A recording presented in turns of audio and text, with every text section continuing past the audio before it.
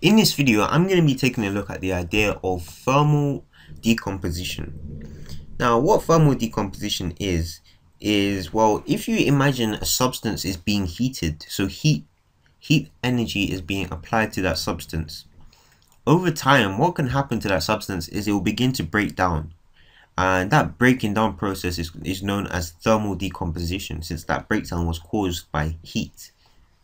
Now, these group 2 elements, which I've been talking about in the past few videos, form carbonates. And the carbonates would have the general formula. If I use M to represent the actual group 2 metal, it would have the general formula of MCO3. And so MCO3 would be the general formula. And what would happen is when this firmly decomposes, it will form 2 products. One of the products would be the MMO. So this is the oxide of that group 2 element. And the other product form is carbon dioxide, so CO2. Now, as you go down the period, what tends to happen is the resistance to this thermal decomposition, so the resistance to being broken down by heat, increases. This means that more heat is going to be needed to break down the carbonates of those group 2 elements as you go down the period. Now, the reasons for this, I might make a video to explain, but this is the general trend. So thermal and this ability to resist heat, to resist the decomposition due to applied heat, is known as thermal stability. Thermal stability.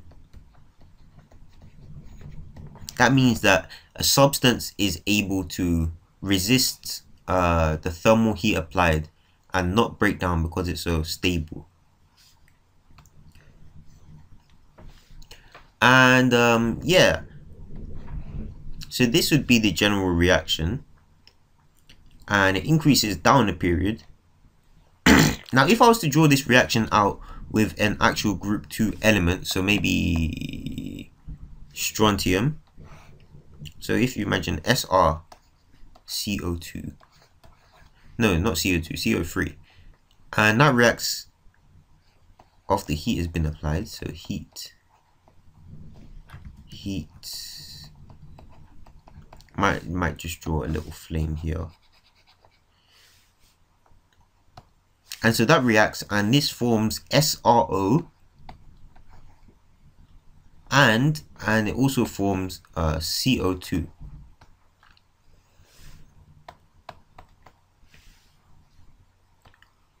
So this is the reaction between the SrCO3 to form, well, between SrCO3 and heat, I guess, to form SRO and CO2.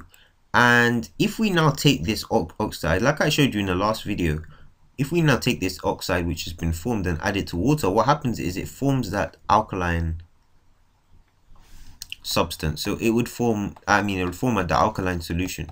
So it would you basically have a reaction of SRO.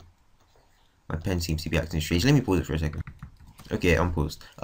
So this SR would react with H2O, and it would be 2H2O, and that would form the SRO would react with 2H2O. No, it would react with H2O, and that would form Sr2+, since it just dissociates when it forms that. So it would have the ions of this, and it would form the OH-.